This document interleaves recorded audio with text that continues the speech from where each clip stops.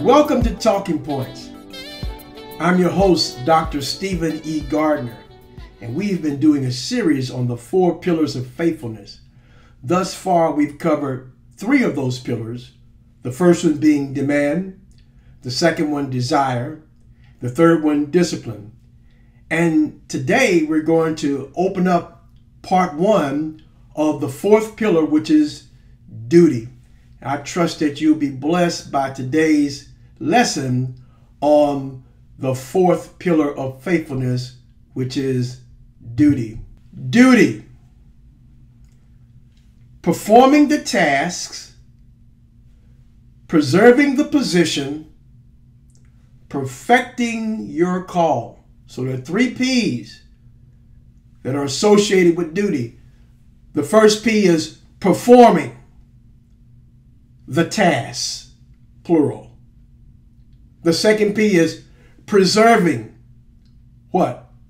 The position. And the third P is perfecting your call. Well, what are some of the definitions that are associated with duty? First of all, duty can be defined as obligatory tasks, conduct, service, or functions that arise from one's position as in life or in a group.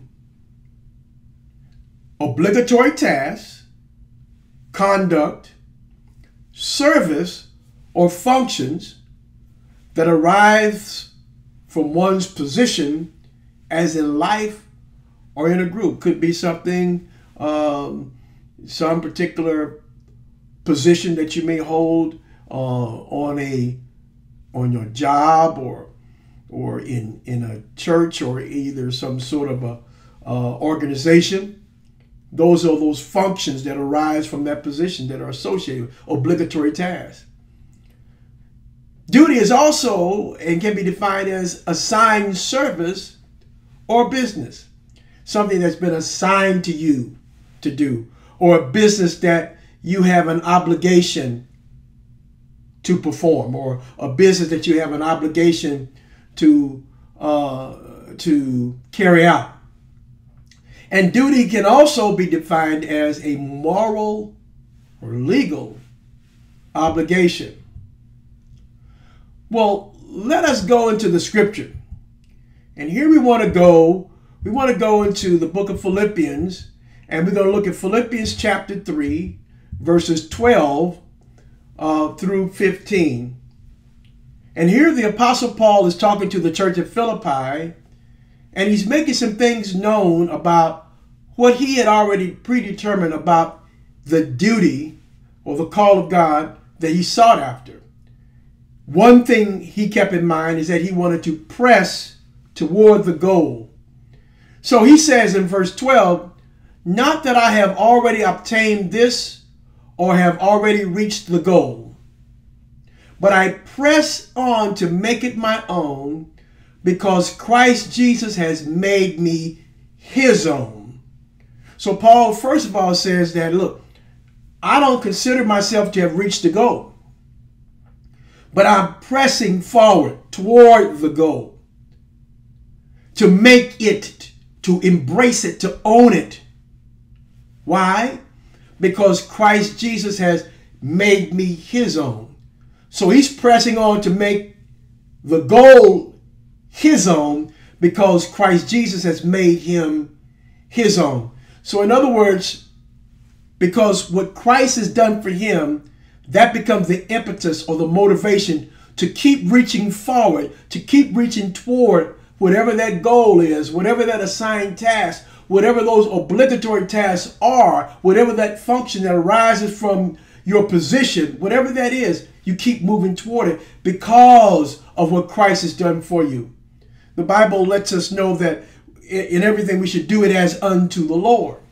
And that's just not what you do in the work of the church.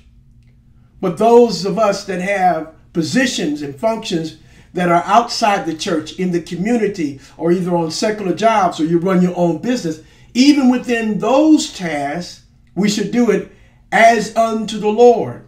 That it should be that by my actions, by my speech, and by the way I treat my employees, or the way I treat other staff members, or the way I treat my managers.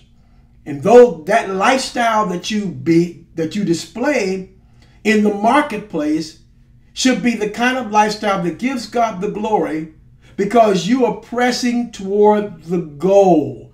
You are pressing to exemplify and to be the best version of Christ that you can possibly be through your assigned task. So he goes on to say, beloved, I do not consider that I've made it. I don't care how many degrees we get. I don't care what kind of accomplishments we may have. I don't care how much we may have amassed through our own prosperity or through our own wealth. But none of those things, amount to a hill of beans. We have to come to the point to where we realize I have not made it yet. Because really, the goal is not so much about success in this life. The goal is not so much about, popularity and those kind of things where you can get the accolades from others. But the goal is about, am I doing all that God wants me to do? Am I pressing toward the things that he has already laid out before me? And what that means is this. You that know God's will and know God's purpose for your life, that becomes your craft. And in knowing your craft, you want to be the best at it.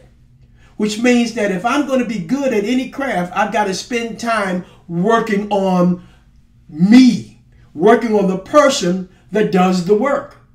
And so part of doing the work means that, am I engaged in all that pertains to my task?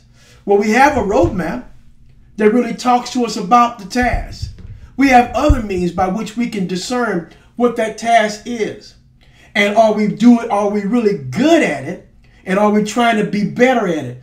Don't just settle for just being good, but keep pressing to where you can become better.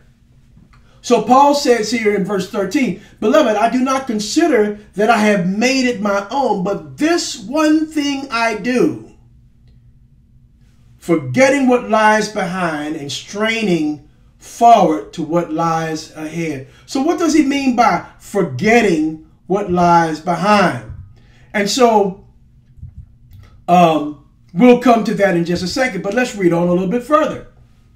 He says, I press toward the goal for the prize of the heavenly call of God in Christ Jesus. So his goal was the prize of the heavenly call of God in Christ Jesus.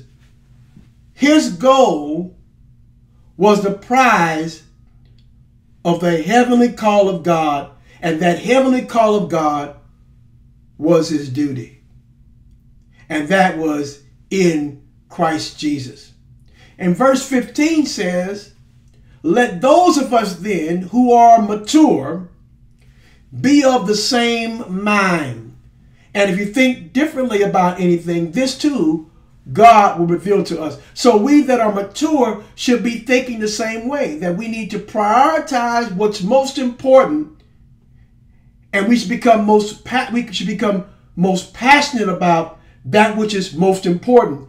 And in this case, Paul was most passionate about his heavenly calling. He was most passionate about the duty, the assigned task that God had given him, and what he wanted to finish well, so that when he comes before God himself, or the throne of Christ, to be assessed for what he did while he was here in this dimension, he can hear Jesus say to him, well done, thou good and faithful servant.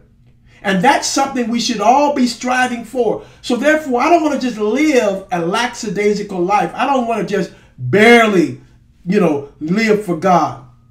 I want to press to become better at what God has called me to do. For by doing so, not only am I pleasing him, but I'm also leading the way. I'm also displaying through my own lifestyle and through my own behavior a path that others can follow, that others can emulate.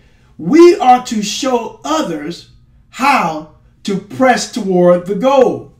And he goes on to make it known that he was not going to allow anything to stand in his way from pleasing the one who had called him.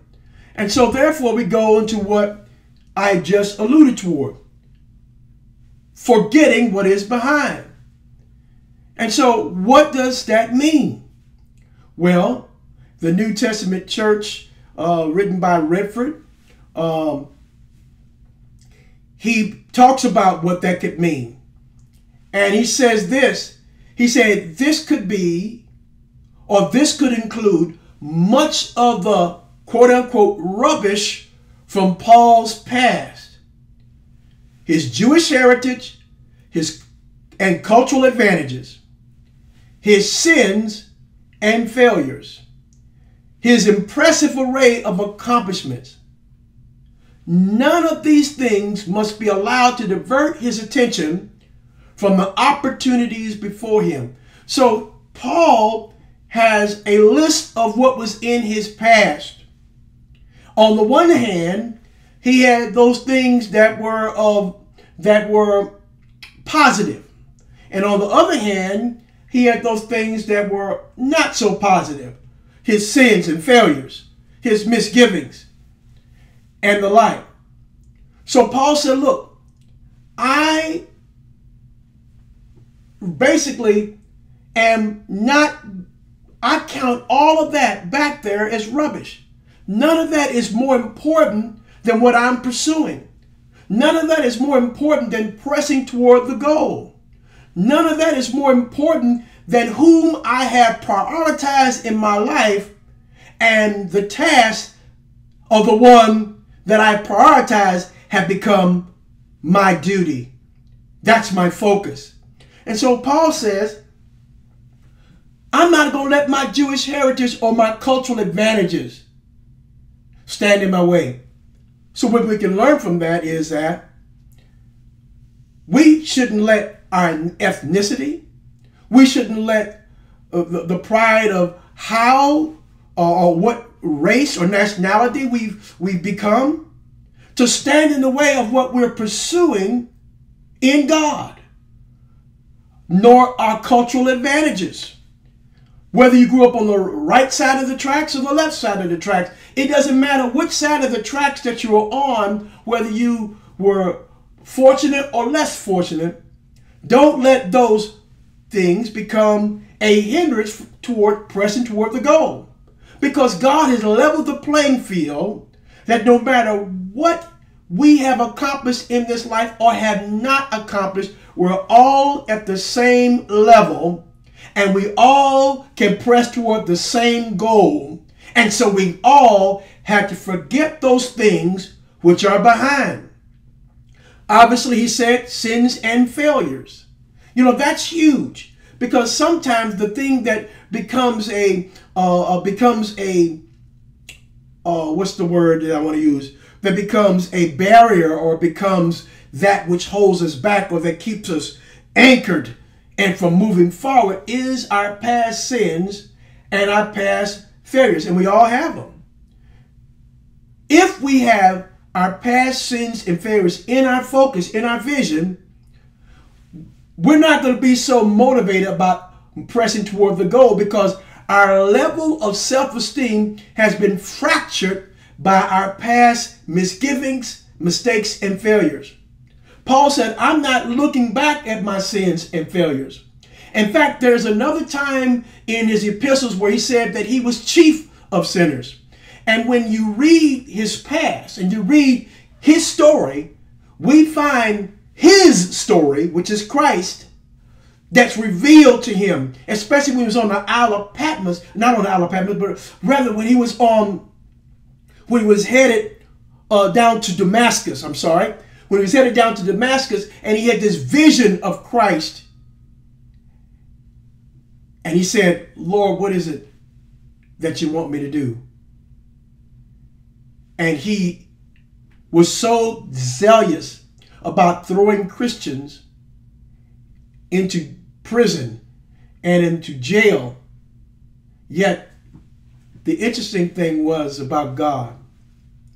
God saw value in his zealousness. God saw value in his zeal. And he saw that if I can take Paul as he is,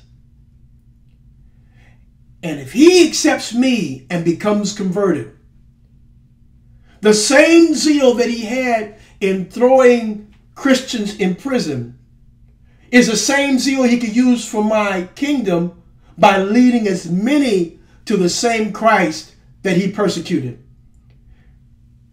God looks and evaluates all that we have in our past.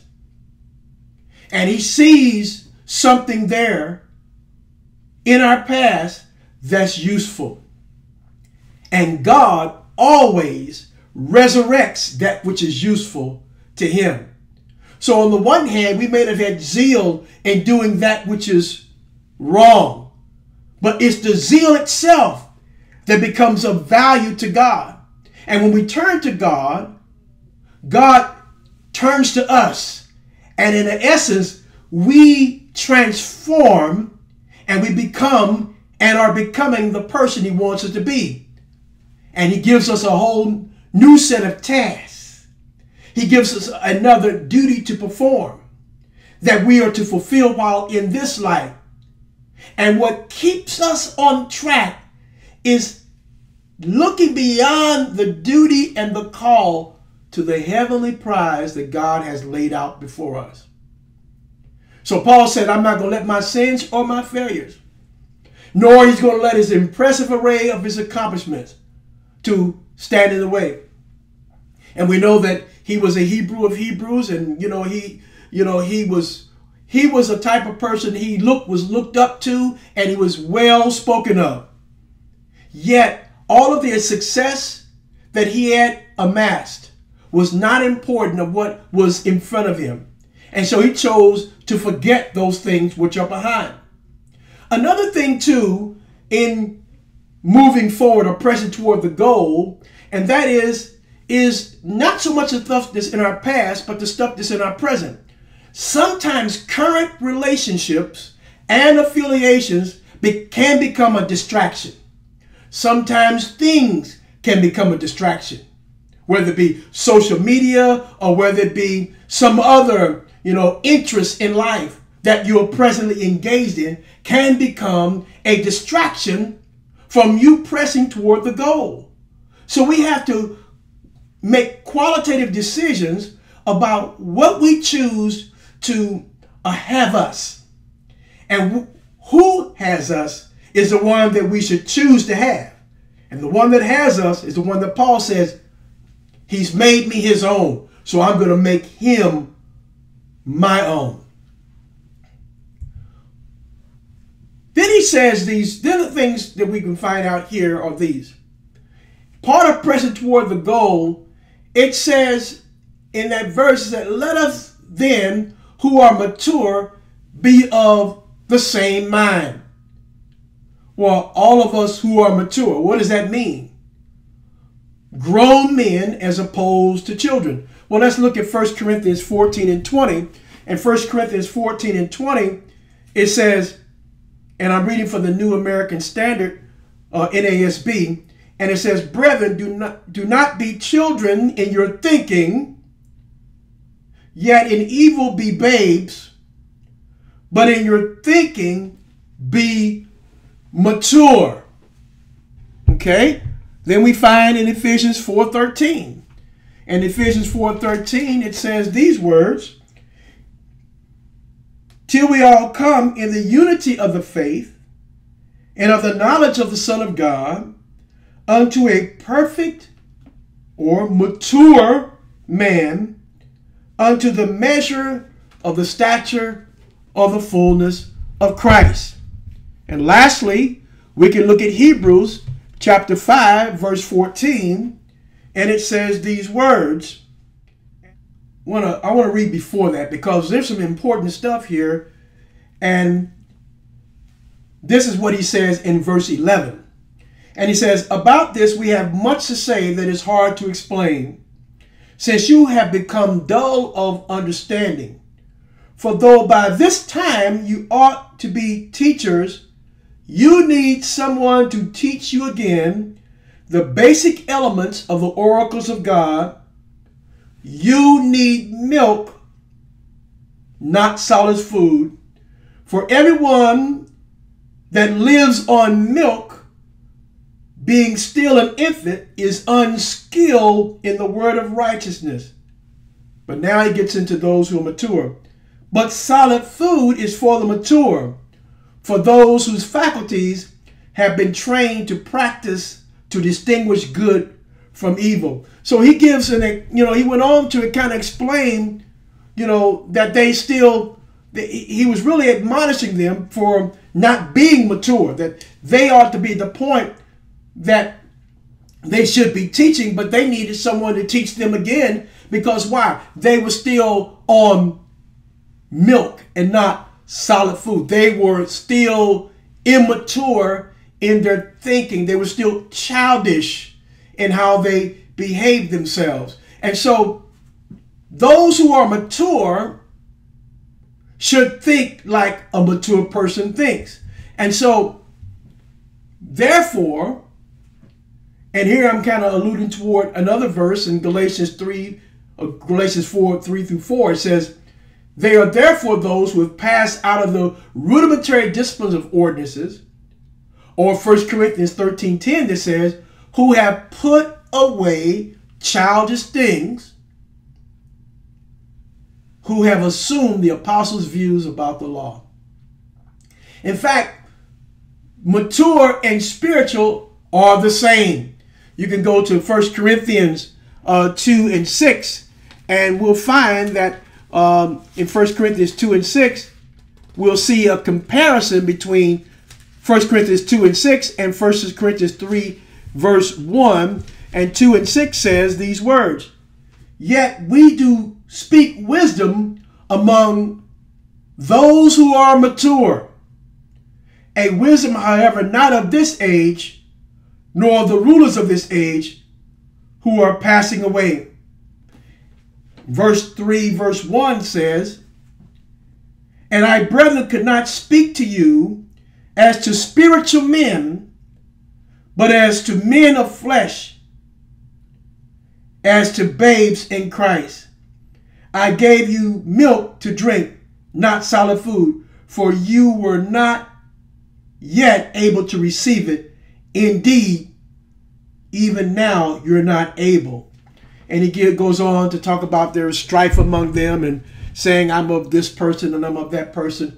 And we see that type of partyism we see today, how people rally around a person or a personality over against whom we should rally around, which is what Paul talked about, which is Jesus Christ. These men that he was talking about here were proud of their manhood, who boasted their spiritual discernment and often gave no thought to the scruples of others, even the lacks in their own lives. Well, tell me that doesn't speak today, that these men were proud of their manhood and boasted their spiritual discernment and often gave no thought to the scruples of others and even the lacks in their own lives. So we have to evaluate ourselves to make sure that we are where we're supposed to be and that we're striving to be the best version of Christ to the world. My last passage I want to deal with today is coming from Habakkuk chapter 2, verses 1 through 3. And here we find God's reply to the prophet's complaint. And he said, I will stand up at my watchpost and station myself on the rampart, and I will keep watch to see what he will say to me and what I will answer, and what he will answer concerning my complaint. What he will answer concerning my complaint. Then the Lord answered me and said, write the vision, Make it plain on tablets so that the runner may read it. For there is still a vision for the appointed time. It speaks of the end and does not lie. If it seems to tarry, wait for it surely will come. It will not delay. And so when he says to stand upon, watch, it is talking about a watch post. The prophets often compared themselves awaiting the revelations of Jehovah with earnest patience to the watchman on an eminence watching with an intent eye all that comes within view. And you've got a host of scriptures there that can see how this statement is verified. So the prophet is talking about his watch post. And so the watch post on the one hand is the withdrawal of the whole soul from earthly and fixing it on heavenly things. Set your affection on things above and not on things on the earth. It could be, there's an accumulation of synonyms that go along with this watch post idea. It's stand open, watch, set me, tower, watch to see. All of these implies persevering fixity of attention. Persevering fixity of attention. To watch to see, to set me upon the tower, to stand open. In other words, this person was focused. Whatever duty that we have received of God to do, or whatever we have perceived of God to perform, we have to have focus. Now, let me say this as I wrap this up today. The watch post, he said, I will stand upon my watch. In other words, this was a time and a place where he could be alone with God. They could be alone with Christ. Be alone in prayer. Be alone in the word. Be alone in some form of devotion or some form of reflection or meditation. Jesus told his disciples at one time, come apart for a while and rest. And sometimes we need to separate and come apart and be alone just so to tune in to the vision or to the ideas and to the things that God would have us to do. That's most important. So, in these cases, when that person sits down to write these visions, when that prophet sits down to write these visions, this is what we learn. In these cases, the written record of the vision serves as an official affidavit or guarantee to verify the trustworthiness of the vision's content.